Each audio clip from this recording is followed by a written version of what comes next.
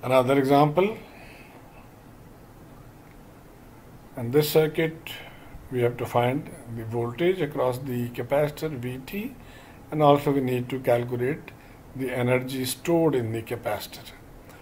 Now we have to find, or we have to calculate V0 first of all. If you look at the switch is closed before t is equal to 0.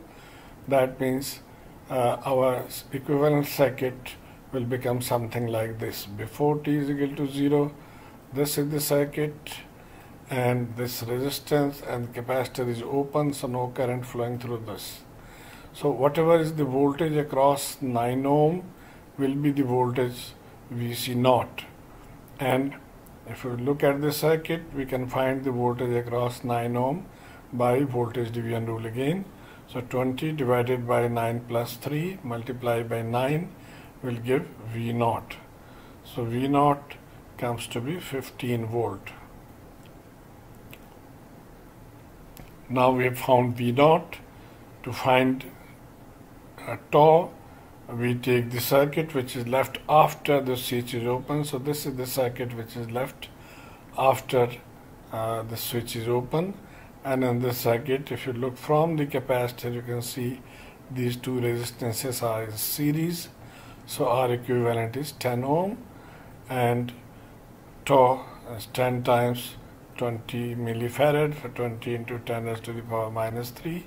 That gives 0.2 seconds. So we have found V0, we have found tau.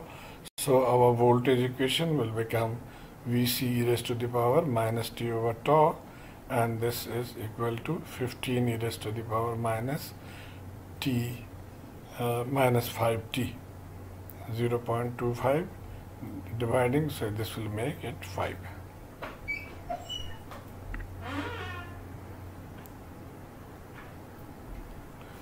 Our initial energy stored in the capacitor is given by omega c, which is 1 over 2 CV square or CV naught square. C is 20 milli, and Vc we found to be 15, so 15 square. So this gives it 2.25 joules. So energy, initial energy is 2.25 joules.